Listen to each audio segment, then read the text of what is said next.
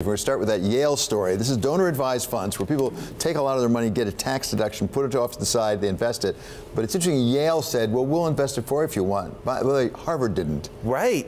It's a fascinating sort of sub-trend within endowments because, as you guys know, endowments have some of the best money managers out there. David Swensen at Yale is arguably one of the great investors of our time. And so if you're a rich person, you have a connection to Yale, or Stanford has a huge business in this, you think, all right, I'm going to let these guys manage some of my money. Now, the catch is they get to keep most of it. The colleges do, because they're eventually treating it as donations.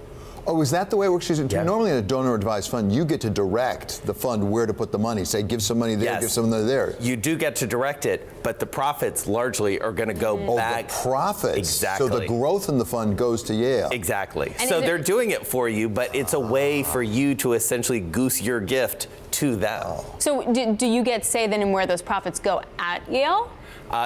Potentially, yes, Oh, okay. because you are, you're an even bigger donor at that point. So you're really a part of the system in a more meaningful way. Donor advised funds, as you alluded to, a little bit controversial at times. We've talked about them in the context of the big Wall Street banks. Goldman has a huge business in this, and it's a pretty sweet tax setup, and people have questioned that a little bit because you do get a pretty big tax break, and you have a long time to put the money to work. But it's a very interesting thing. Some great reporting by Janet Lauren on this one. Interesting.